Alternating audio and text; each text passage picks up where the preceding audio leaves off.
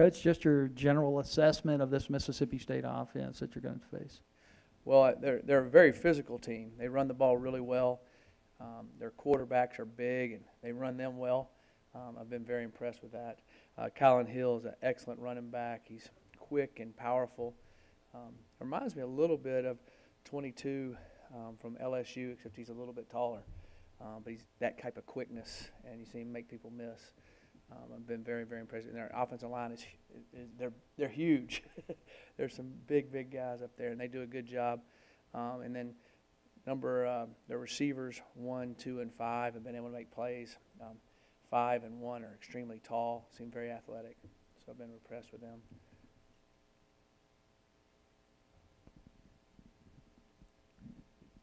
Your first Egg Bowl, what's kind of your thoughts, impressions going into this week? This is actually my 5th Egg Bowl. 5th Egg Bowl. Yes, so that's okay. I was here before with Coach Cutcliffe.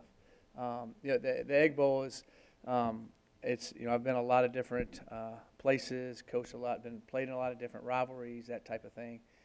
To me, this is one of the most fierce rivalries, especially when I was here before. I remember the first time we played in it, they had policemen lined off the 50-yard line and lined it because the year before they had a big fight. And, we couldn't even get out, and it was pretty amazing how feisty and aggressive it was, and not only on the field but in the stands and everywhere else. So I'm expecting the exact same thing when we go down there. Very physical, feisty, kind of crazy atmosphere. That's what I've been used to the first 4 times I was in it. Last year they had a big fight.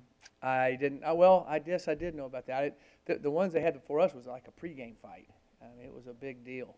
It was a mess, and yeah, it's a testy deal, and I know both teams will be ready to play and excited about playing. I was going to ask about that. What do you tell your players to kind of handle them and make sure that feistiness doesn't spill over like it did last year? Yeah. Well, you always talk to your guys all the time about them playing in between the whistles. Nothing good happens after the whistles. It's kind of like nothing good happens after midnight, as you were a parent telling your kids. But we have talked about that. Coach Luke's talked about it. And you got to make sure that you have to stay, both teams in between the plays, in between them, when the play is going on, they both got to be fierce, and they both got to be physical.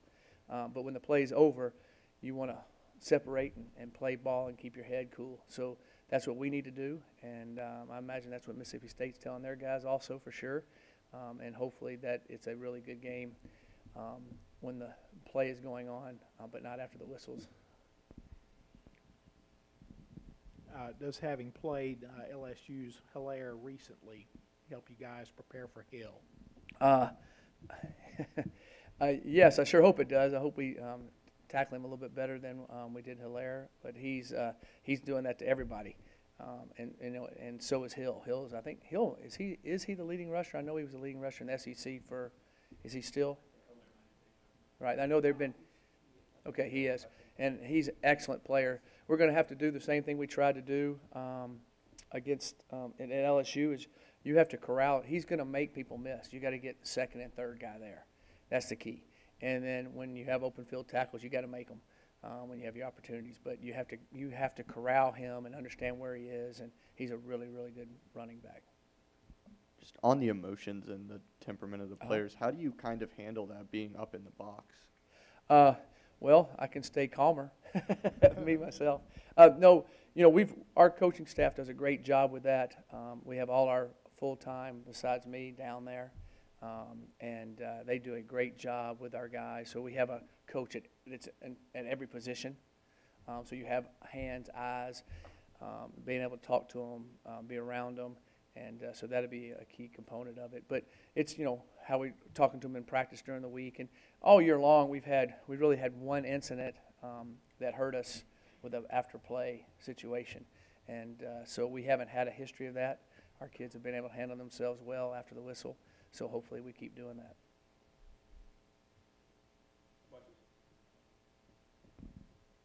Coach, you had the extra time, and through the years you might see a new wrinkle in this particular game. Do you have time to do anything of that nature, or you just really want to do what you do best? We've got multiple wrinkles. We've put in a whole new defense. No, you have time to look at them a little bit, and you have time to look at yourself a little bit.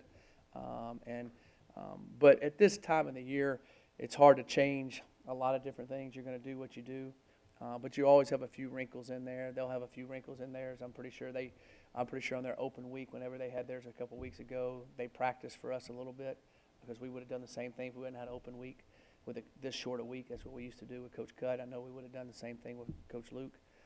So I imagine they have some things ready, just like we will, but it's going to come down to same old football, blocking and tackling and competing and being in the right position and being able to think under pressure.